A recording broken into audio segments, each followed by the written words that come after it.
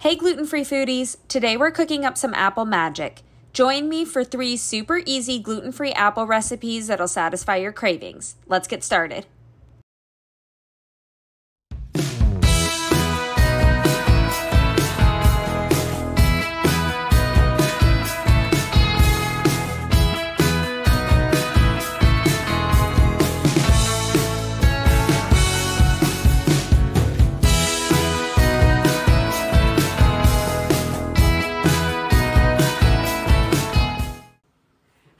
My name is Sharon McCaskill. I'm a registered dietitian nutritionist focused on gluten-free living.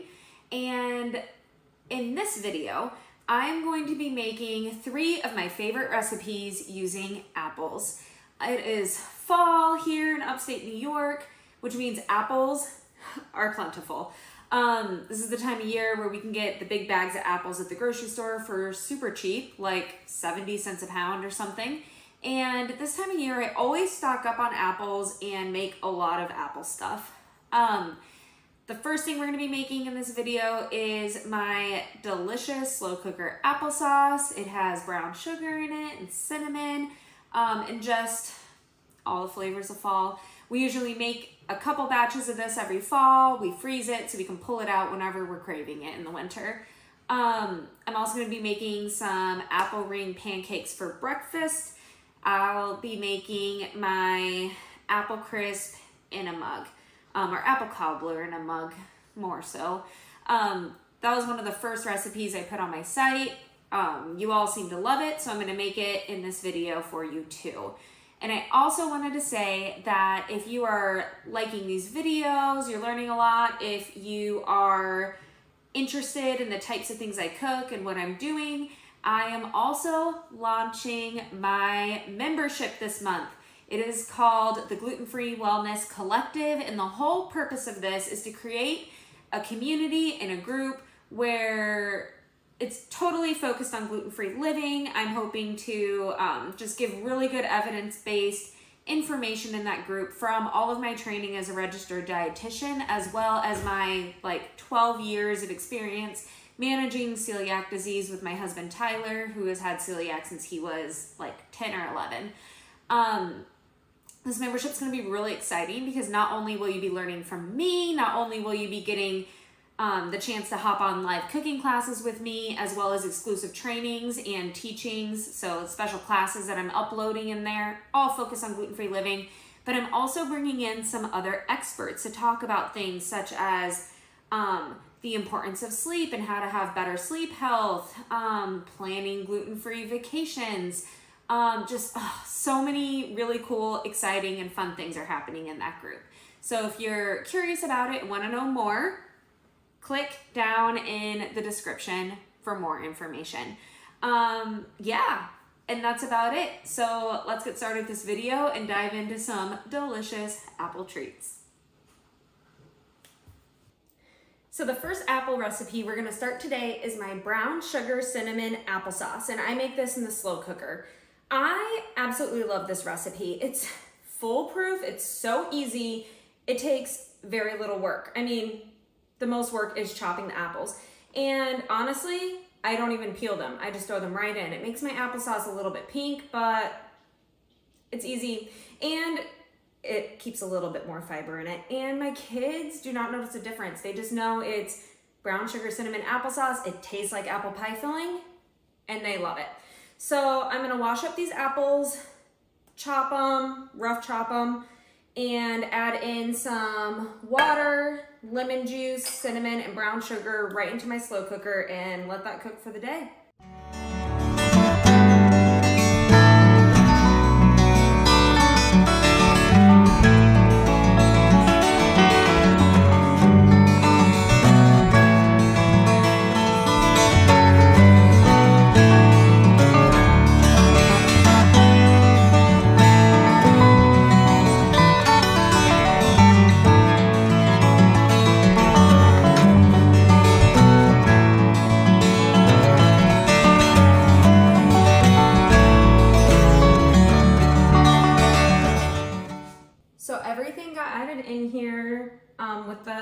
So we have the apples, the water, the lemon juice, the cinnamon and the brown sugar all cooking together.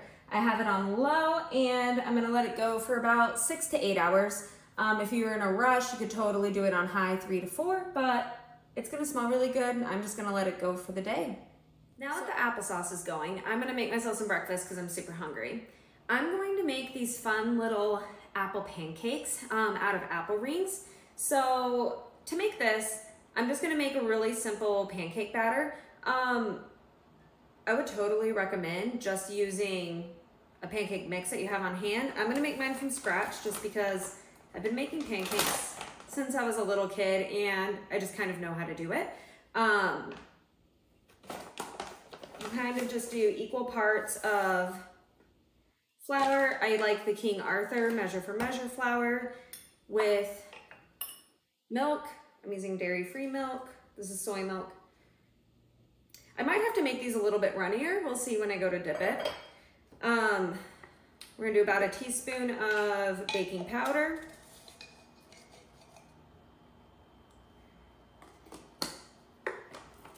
Probably about a teaspoon of flax. You could totally use eggs instead of doing this, but this is just easy and cheaper. Eggs are kind of expensive right now. Plus I like the fiber from flax. About a teaspoon of apple cider vinegar, about a little bit less than a teaspoon probably of vanilla.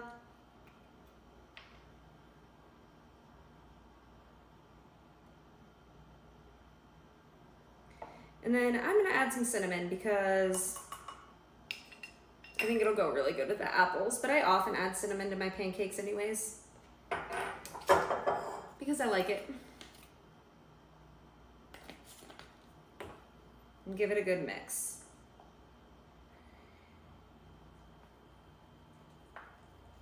This is a little bit thick. It would be okay-ish for regular pancakes, but I know that I'm gonna need it a little bit thinner. So I'm just gonna thin it out with a little bit of water. I would say I added about a 1/4 cup of water to this. Just because I really needed it to be thinner to dip these apples in it. Okay, I'm going to cut these apples into rings and use my melon baller to kind of scoop out the core inside easily.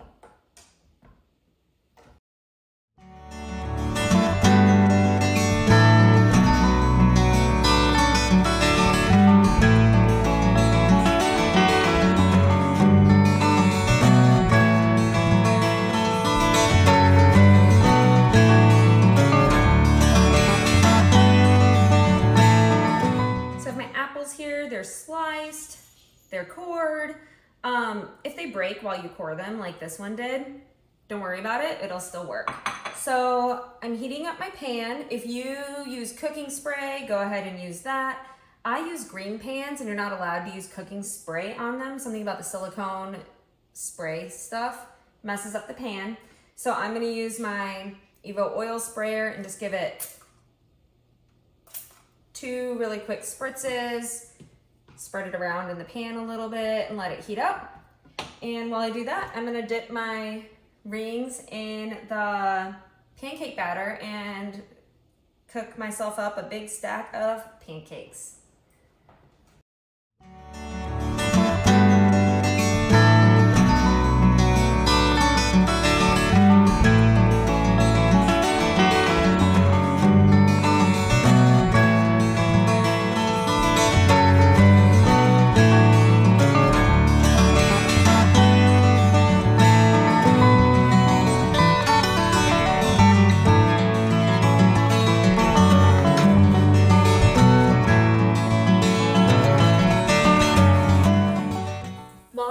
Batch is cooking, I realized I'm pretty much out of maple syrup. So I put some in this little container. I added some PB2 to it and a little bit of water. And I'm just gonna mix it up and make kind of a peanut butter syrup to go on top of my pancakes, because who doesn't love apples and peanut butter?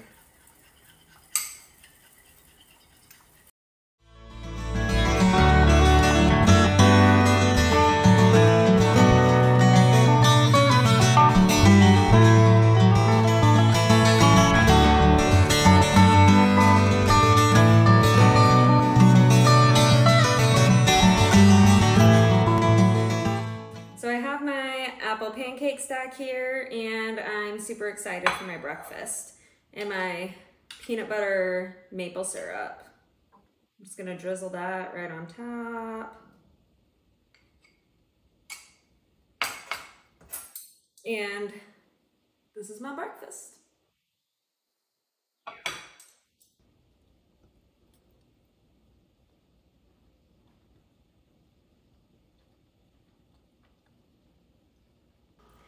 Our next recipe is to make an apple cobbler right in a mug, and we make this using the microwave.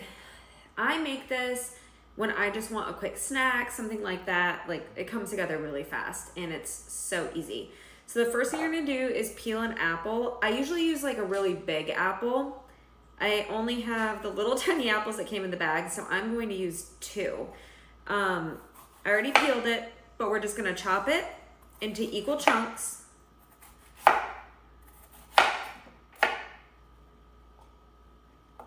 You really want to get everything like the same-ish size, because that'll help it cook a lot more even, especially since we're cooking in the microwave.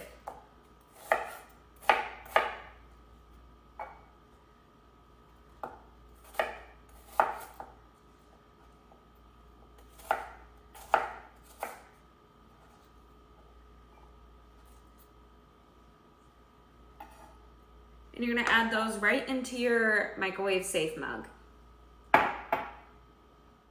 Now that the apples are in the mug, we're going to add a little bit of lemon juice, some sugar.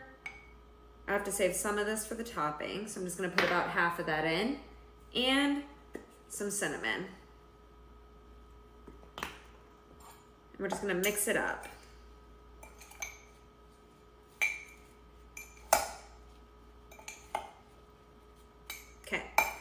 Now that that's mixed, we're going to make our topping. I really like using almond flour for the topping. Into the almond flour, I use Anthony's, surprise. Most of my baking ingredients are Anthony's brand. I really like them. They're affordable and they're excellent quality. So I have some of their fine almond flour. To that, I'm adding some more sugar. You can totally use a sugar substitute like Swerve for this too. I've used that, it's fine. You're gonna add some cinnamon to the topping also. A tiny bit of salt, just a little pinch. And then to make it all stick together, we're gonna add a teaspoon of applesauce. And we're just gonna mix that up until it kind of resembles sand. Depending on your almond flour, if you have like an almond meal that's a little bit more gritty or something, you may need a little bit more applesauce, or if it's way too wet, you may want to add just a tiny bit more almond flour to it. Just kind of play it by ear. That's what I do with most of my recipes. So you can kind of see that it comes together to make a paste. And what we're going to do is just kind of drop it in little clumps right on top of our apple mixture. You can kind of spread it out. Just the type of topping you would get on like a apple cobbler. Doesn't have to completely cover the apples. So it should look like this on top, kind of like a cobbler before you bake it, because that's exactly what it is. We're gonna put it in the microwave. My microwave takes about 90 seconds. Yours may take a little bit more, a little bit less. What we're looking for, really, is those apples being nice and soft and tasting like apple cobbler. My cobbler's done. It took about 1:45 seconds. I put it in for another 15 or so. You can see that it shrinks down quite a bit in size when you cook it, which is why I used 2 of the little apples. But again, if you have like a really big Honey Crisp or something like that, I would just use 1. Unless you're super hungry, then use 2. And the topping turned a little bit browner. It was very pale at the beginning. Now it definitely is a little bit more golden. And it's ready to eat. I picked this up at the store. I found this at Aldi. It's an almond milk whipped cream in a can, and I'm going to put that on top because it sounds delicious to me.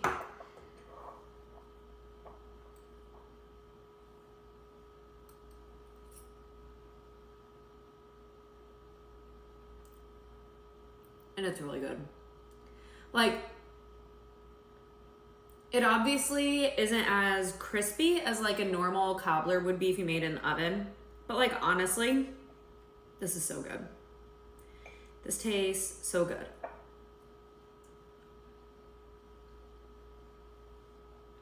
So good. I'm gonna go eat this now. The applesauce is done cooking. It's cooked about 6 hours. It's 2 o'clock now. I put it in at around 8 this morning. I did turn it up to high about an hour ago because I wanted it to cook a little faster. It didn't quite seem done enough for me. If you take a look, you can see that some of the apples have started breaking down all on their own. So it is ready for me to take the stick blender to it. I could leave it in here probably another 2 hours and it would break down more on its own and you could have really chunky applesauce. But since I left the skins on, I didn't peel the apples, I just think it's going to be a better consistency, even if it stays a little bit chunky, if I at least do some of it with the stick blender. So I'm going to blend it up and have some.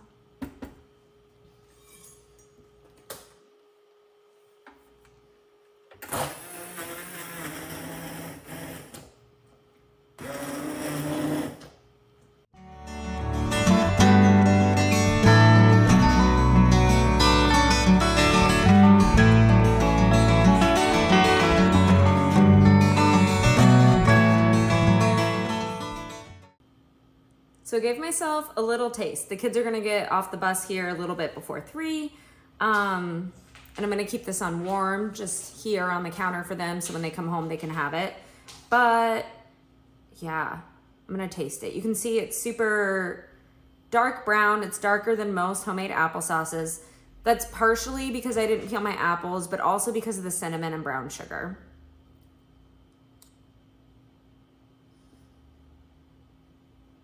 That's really good.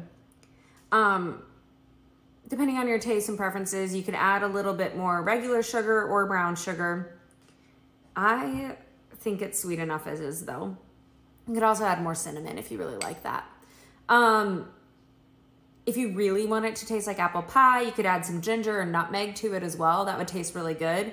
But my kids really just like the simple flavor of the brown sugar and the cinnamon. I hope you enjoy these recipes. If you want to try them at home, all the recipes are in the video description. If you do try them, be sure to take a picture and tag me over on Instagram, letting me see what you make. As always, I hope that this video helps you continue to live a gluten-free life with confidence and having some fun along the way. If you like the content, be sure to like the video and subscribe. I release new videos every Monday. Thanks for watching.